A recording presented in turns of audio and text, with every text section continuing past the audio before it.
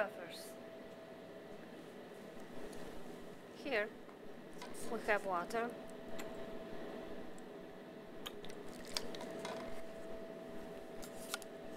and we have buffer with pH 4.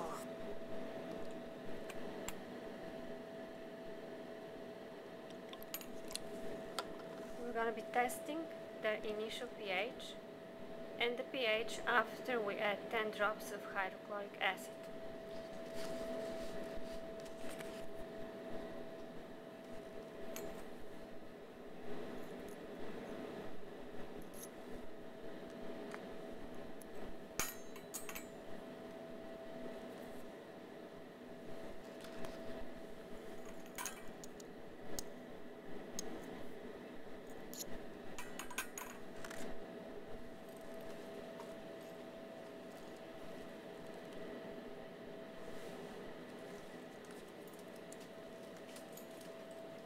Looking at the color code, it looks like the initial pH of the water is somewhere between 6 and 7, and the buffer with pH 4 is about between 3 and 4.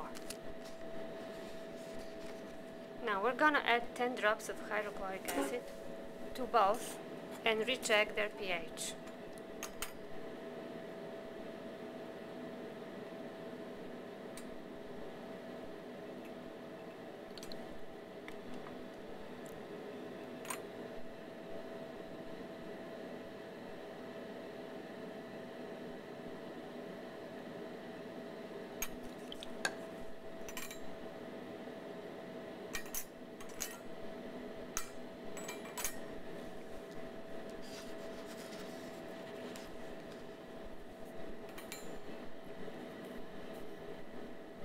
For water, pH is very acidic,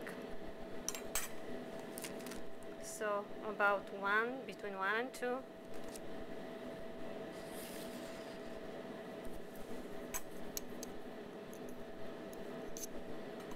And for the buffer, pH doesn't significantly change. I would say it's between 3 and 4.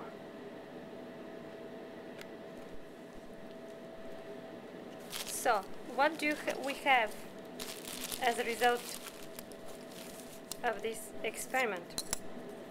Okay, initial pH of the water was about 6, and the final pH was 1.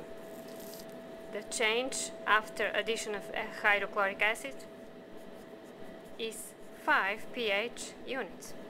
For the buffer, initial pH was 4, after addition of HCl was like 3, and the change is 1 pH unit. So then we see that the buffers, their job is to resist pH changes, and we prove it in this experiment.